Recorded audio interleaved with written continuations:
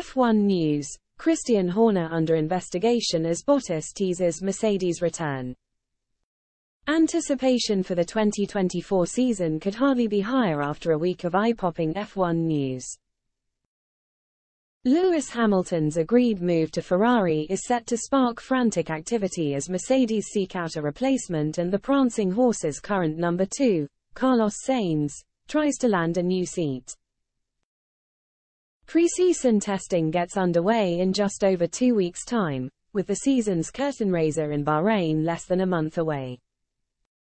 Hamilton will be desperate to round his 11-year spell at Mercedes off on a high before jetting off to join his new team. Max Verstappen, meanwhile, is going for 4 drivers' championships in a row.